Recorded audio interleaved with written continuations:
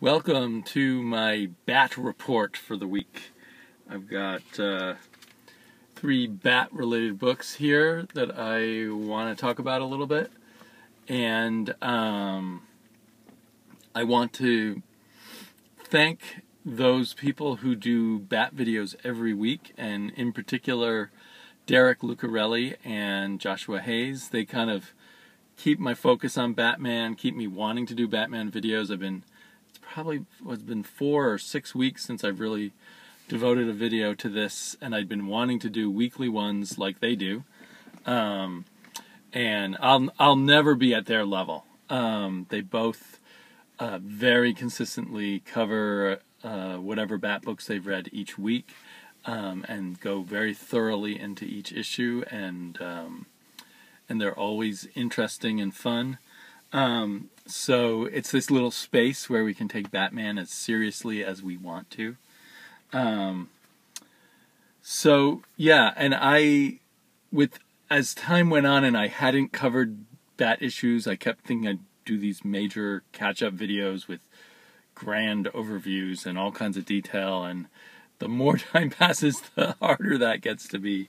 So I'm just going to dive in with this week and not worry too much about covering the past right now or anything like that. Who knows what other videos I may or may not do. Let's start with Batman Eternal number 42. And I enjoyed this issue. It was a clear continuation of the story from last issue, which was the Bluebird, Red Robin, nanotech, that nanotechnology was coming out of people's mouths and stuff. A little confusion as to what nanotechnology means, but if you wanted to be technical about it.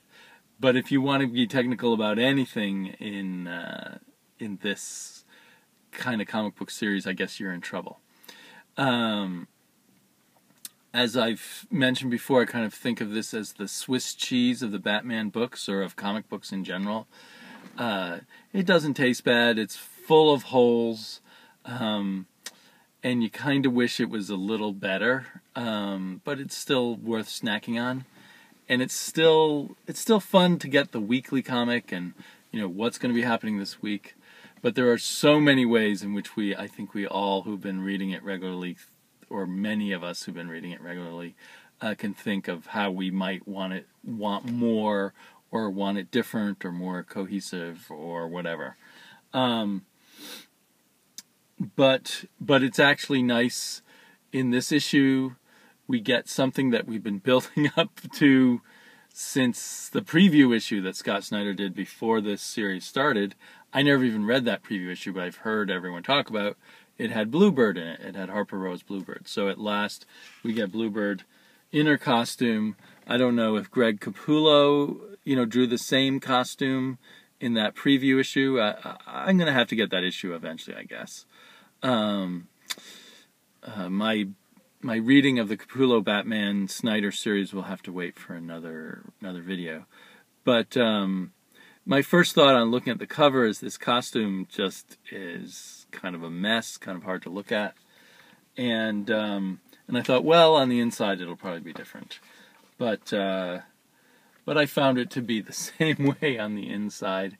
I guess you could say it's kind of 90s, because it's, pouches and straps and a mishmash of different design kind of things. And some aspects of the costume, I guess, are explained away because it's an anti-nano virus costume.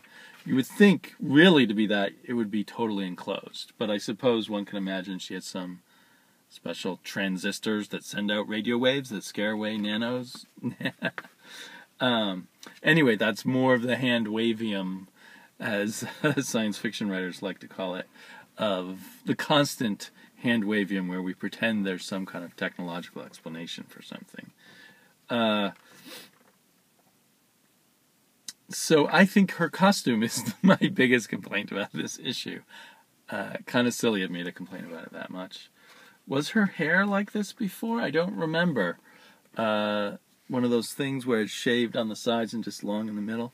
For some reason I don't recall that.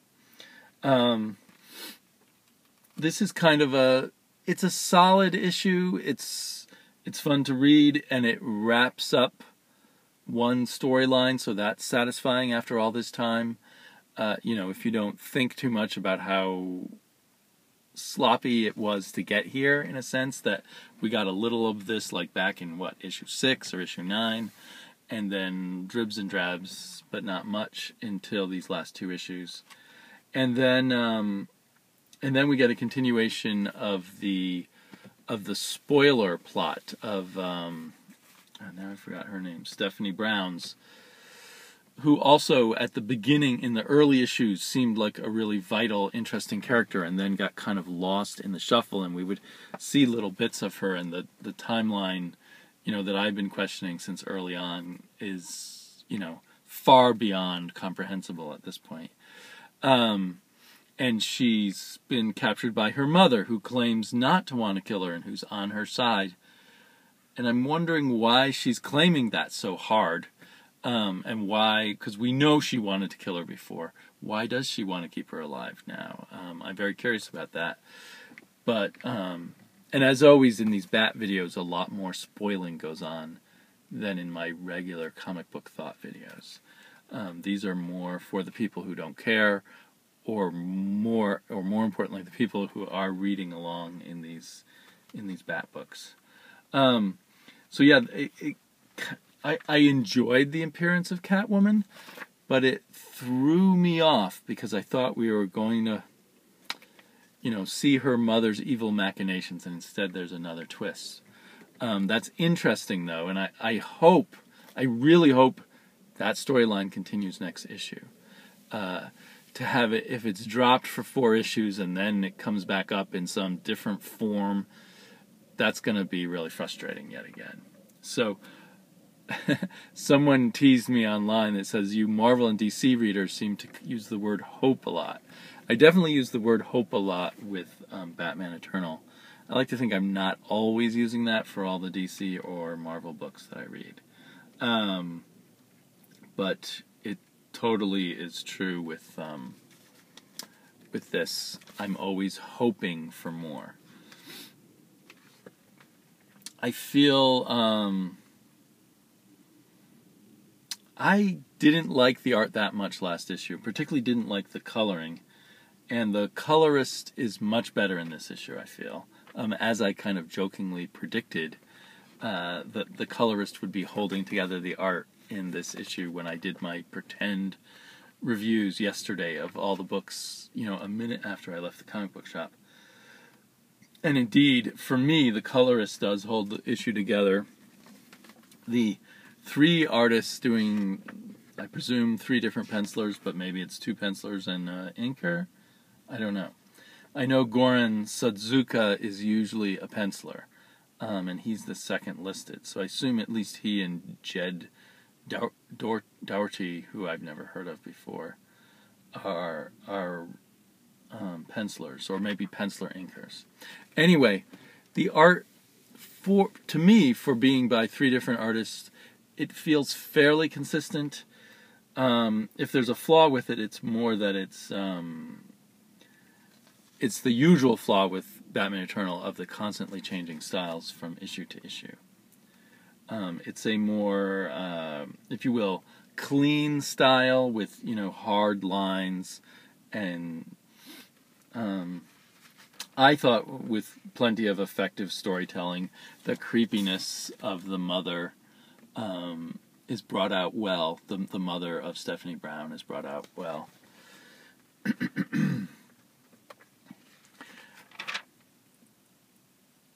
I was early in the Batman Eternal run. I was kind of, as they were building up, I was finally liking Harper Row, who I didn't like in the earlier Batman books, and I was definitely liking Stephanie Brown, and I was kind of looking forward to them spinning off out of this book into their own books or team books. Like I still kind of can see a Bluebird, Red Robin, because their names even fit together, team up, and that could be a lot of fun. So I'm hoping that happens. I can't see now where Stephanie Brown is going to. but she's still potentially an interesting character. I think, even though I say I just have to ignore it, this idea that there's nanotechnology is like this ghosty stuff that comes out of your mouth. Nanotechnology should be invisible, right? So that's not nanotechnology, that's something else inside of them. Like I said, it's a decent issue. They solve the issue of the, given how long it's taken and everything and how horrific it was when it was introduced early on, the problem of the Mad Hatter and his nanotechnology taking over teenagers or other sick people is handled too easily, but within the context of Batman Eternal, this was a plus for me. It's helping me go on into the last 10 issues. My understand they did at one point say there was going to be 60 issues, but lately I've been hearing 52 issues, and I think the idea for 60 issues has grown into they're going to do a second season of Batman Eternal. One of my big fears is that they won't wrap up this story because they have a second season coming, and they're going to leave a lot of the story threads running. Anyway, so that's my basics for this Batman Eternal.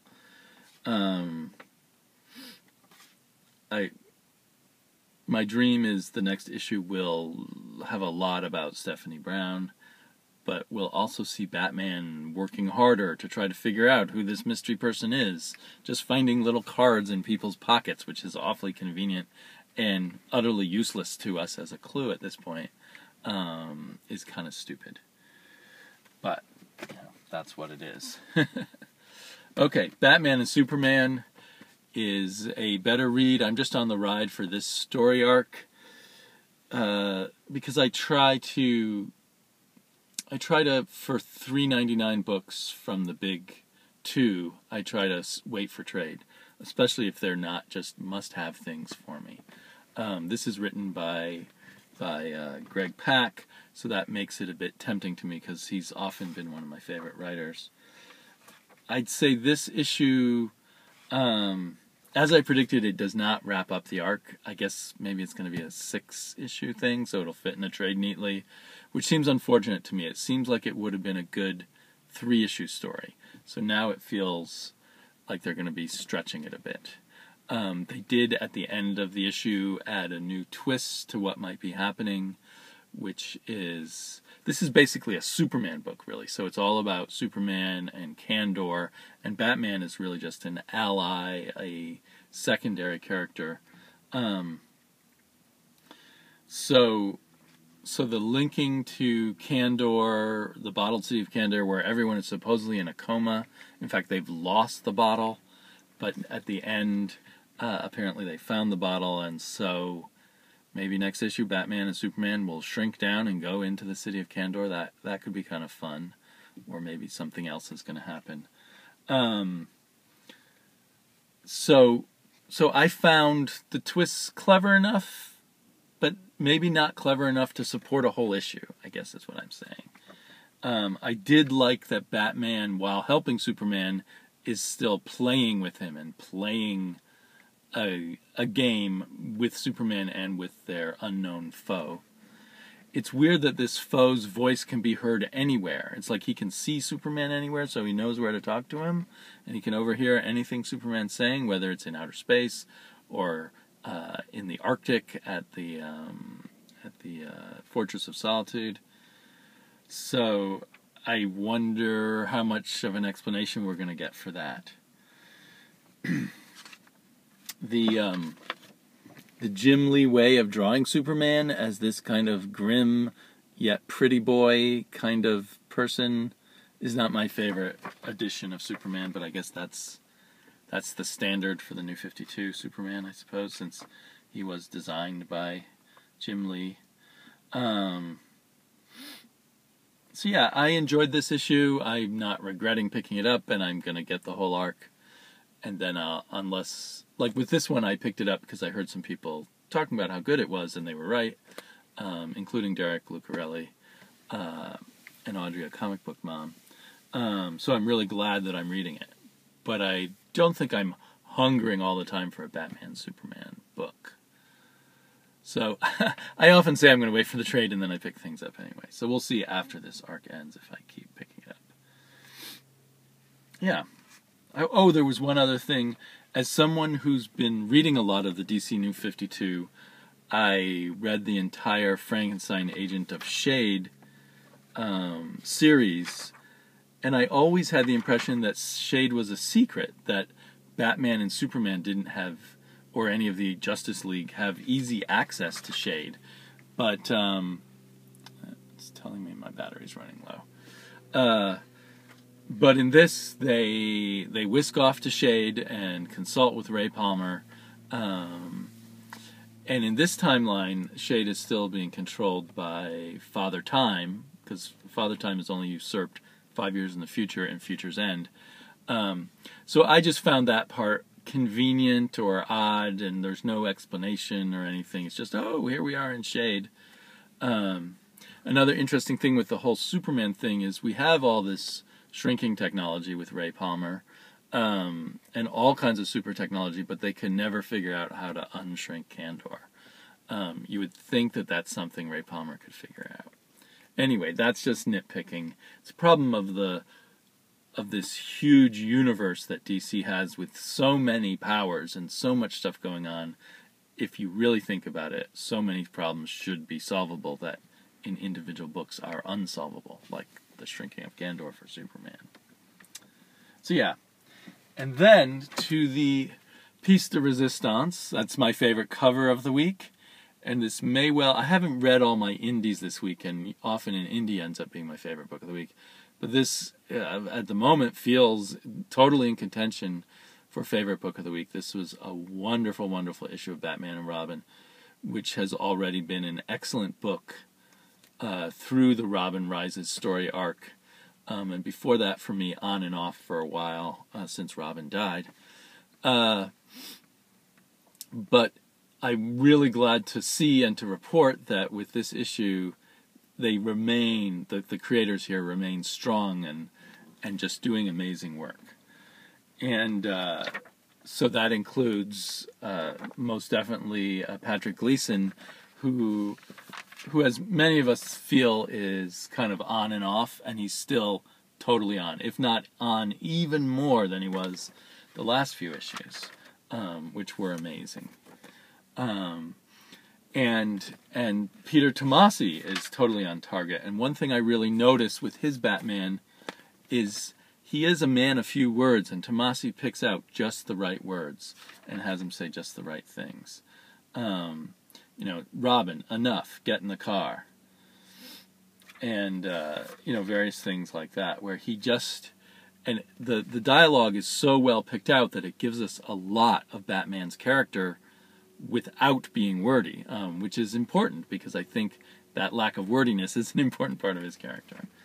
And a lot of times when a character has a dream sequence, it's kind of weak, but in here, Robin's dream sequence is right on. It really feels like it could be a dream, and it really feels like a psychological revelation and an inspiration to Robin. And he turns a nightmare into a positive in more ways than one. I mean, the nightmare of parts of his life into a positive. I love that when he wakes up from the dream, he smashes up through into Alfred's room above. And Alfred just calmly says, "Trouble sleeping, Master Damien?"